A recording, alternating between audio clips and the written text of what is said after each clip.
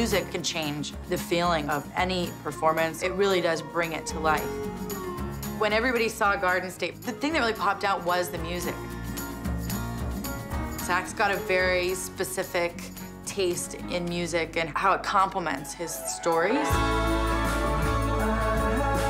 I think my first real experience with art was musicals, and I think it ingrained in me a sense of the importance of a well-placed song.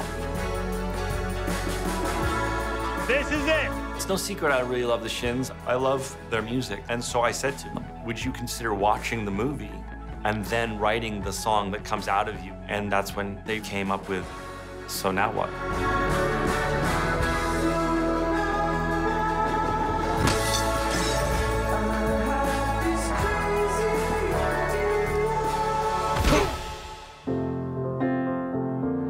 I asked Coldplay if they would consider watching the movie and then writing a song that came out of them.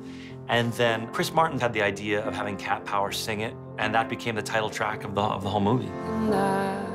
You can pick anyone you want. I wish I was here. Just as long as it's unique and amazing like you.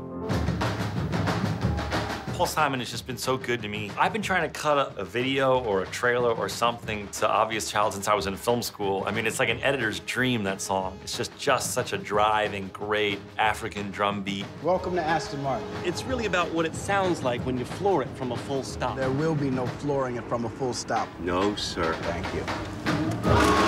People who know how to use music well, it really does become a part of the fabric of what they are as a director. For Zach, his love of music and his love of film is an opportunity for him to have that symbiotic relationship. Action!